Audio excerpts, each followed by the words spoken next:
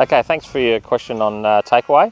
One of the common faults I see with a lot of golfers is that the club is taken away shut.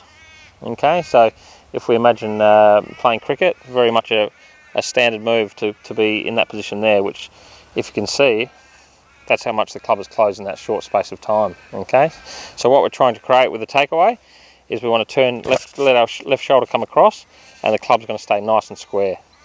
So a nice feeling to have when we're working on that takeaway is that we don't want our hands to end up in this position here. Okay, a nice thought to have is that your thumbs are going to be in the air like that. Okay, so imagine if you've got hold of a bigger ball, as you turn back, you're going to have your thumbs nice and high in the air rather than down here.